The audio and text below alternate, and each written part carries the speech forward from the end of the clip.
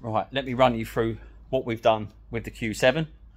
It's definitely not what I thought it was going to be. I thought it was literally going to be, we need to remove the whole seat out. But show you what I've done, and then hopefully it might work for one of you guys in the future. So, what we've done, we've connected up a jump pack to the positive and the earth to save the memory on everything on the car.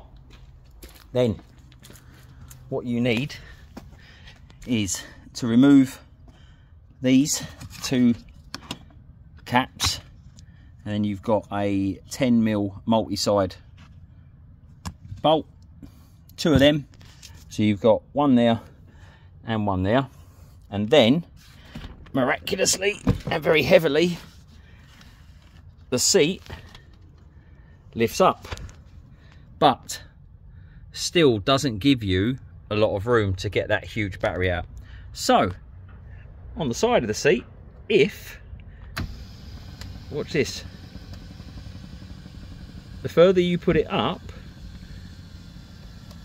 the more height you get on there.